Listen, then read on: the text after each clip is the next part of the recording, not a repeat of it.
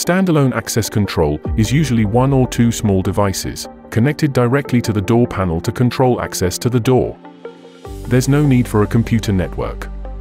All electronics are installed in a keypad or reader. We offer a complete access control system that includes keypad with card reader, exit sensor with hand movement, electric lock, and power controller.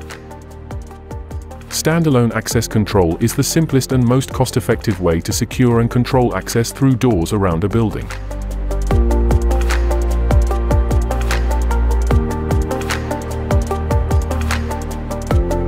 To connect, follow the steps in each product's manual.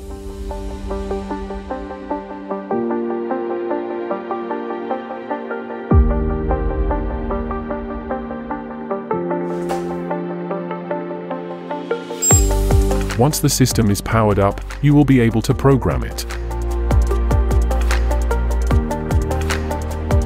The exit sensor is now energized and can be activated to unlock the lock.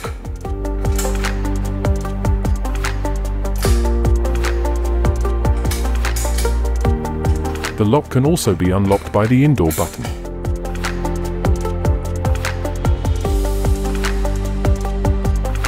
For keyboard settings, you must follow the instructions in the manual. To enter programming mode, press *. Enter the master code from the instruction. Press #. To add a user, press 1. Enter user ID number, #.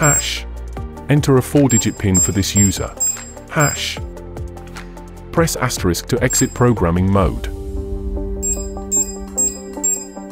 The PIN user has now been added to the device.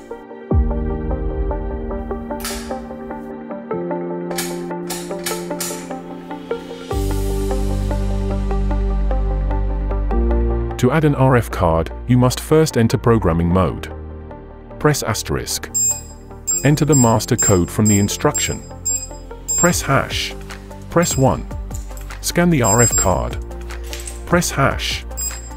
Press * to exit programming mode. The access card has now been added to the device.